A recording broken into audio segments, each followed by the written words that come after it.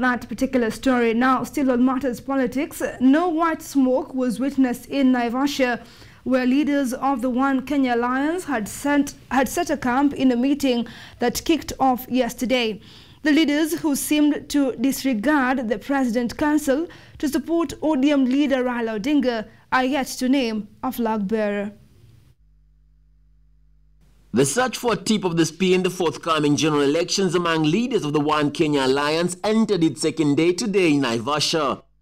The Oka principals, comprising of ANC boss Musalia Mudavadi, KANU's Gideon Moi, Wiper's Kalonzo Musyoka and Ford Kenya's Moses Wetangula, seemed to rebuff the president's pointer to merge forces with ODM leader Raila Odinga and clinch the presidency in next year's polls. Because I will assure you, there is no way a country can move forward if leaders are not together. With one foot still in the Jubilee coalition, KANU has declared its independence to seek new shelter before the rubber meets the road, further indicating the withering flare in the ruling coalition. I appeal to you today is that we need to end that conversation whether we are here or there. Ours was an NDC decision that was given, and we will see that decision through. But for now, because 3 months into an election, we are supposed to be entering into either alone or we are engaging with others of like-minded. The meeting concluded with a statement that the head had been realized, but no indication as to who it was given, creating speculation on whether a champion had really been picked out or the riddle of who will be boss was too hard to crack for the principals.